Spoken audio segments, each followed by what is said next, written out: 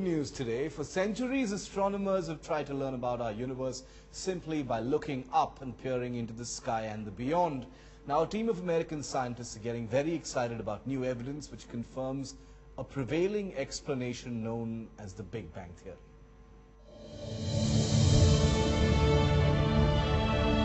If the universe started with a Big Bang, then it must have been followed by rapid expansion. At least that is what the theory of inflation suggests, but until now there was no irrefutable evidence to back it up.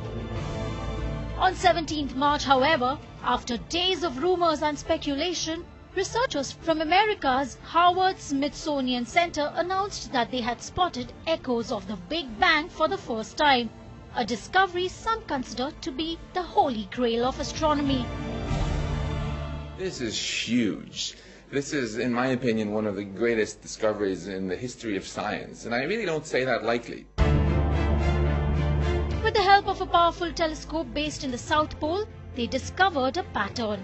One that not only supports the theory of inflation, but also proves for the first time the existence of gravitational waves as predicted by Albert Einstein in his famous theory of relativity.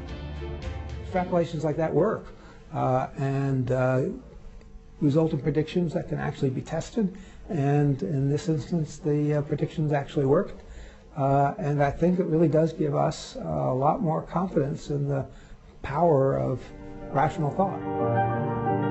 There is no doubt that other scientists will heavily scrutinize these findings, but many are already calling this an extraordinary breakthrough in the study of the universe.